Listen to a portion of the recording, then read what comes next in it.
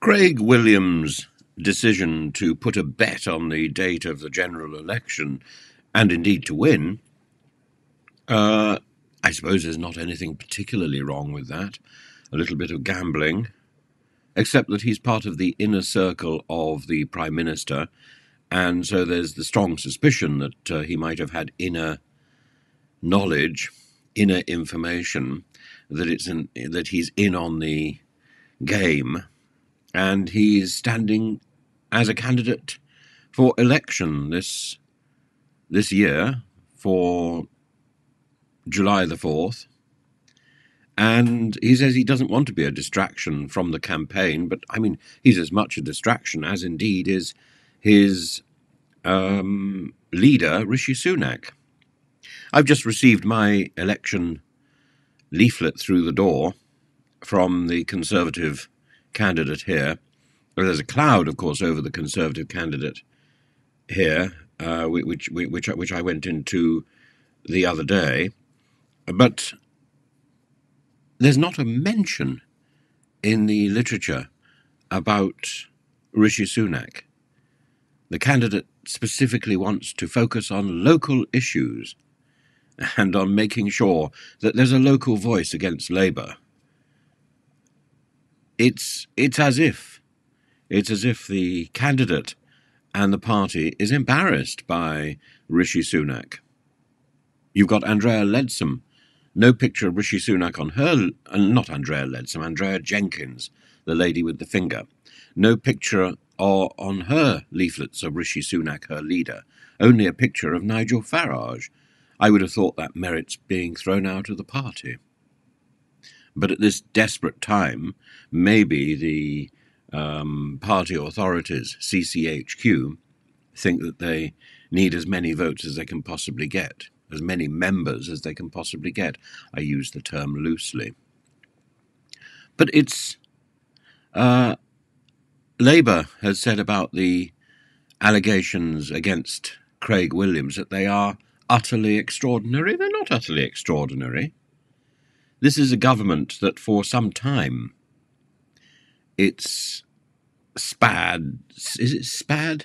It's SPADs. It's special advisors, and it's the Klingons around authority, the kitchen cabinet, the chumocracy has been up to its eyeballs in strange dealings. Why is one more so extraordinary?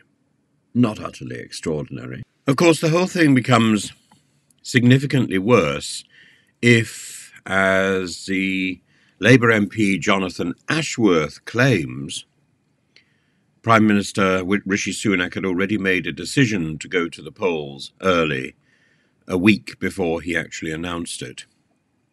And this is why the Gambling Commission has got in touch with the candidate, and this is almost certainly why other rival parties are calling this an outrageous lack of judgment. The Liberal Democrat Deputy Leader Daisy Cooper said the Prime Minister should immediately suspend Williams as a candidate and conduct an investigation into what he knew before he had his, quote, flutter. I think while he's busy suspending Craig Williams, he should also suspend Andrea Jenkyns, she of the one-fingered salute. And because it's outrageous that a sitting MP should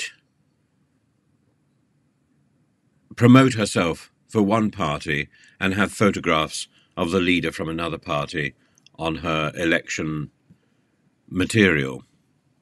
I mean, I wouldn't vote for her, but that's neither here nor there. I don't think it's honest. And in the end, it's about honesty. I don't think Craig Williams is honest. And I don't think that the Prime Minister, if he wants to conduct an honest election, if he wants to promote an honest party, should have these people in his orbit.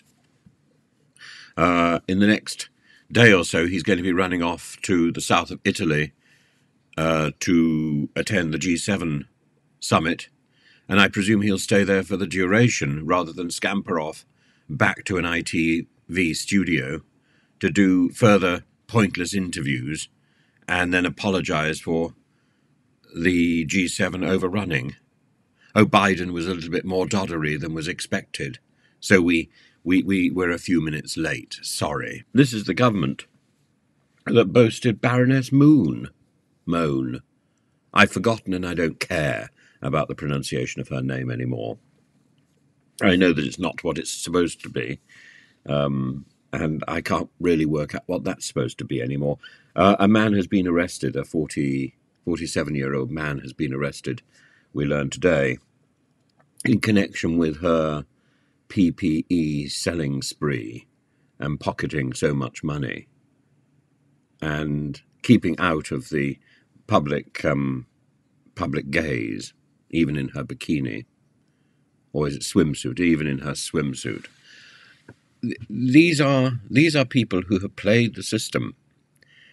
I think it's wrong to say all Conservatives are like this, but I think it's absolutely right to say that there's a swathe of individuals who have taken advantage of their position after 14 years and have said one thing, done another, and while not necessarily being rank corruption, it's not propriety, it's not correct, and it's not something to brag about. It's embarrassing, and it's become routine. And maybe this is what happens to all governments that have been in power for 14 years. So Labour, watch out.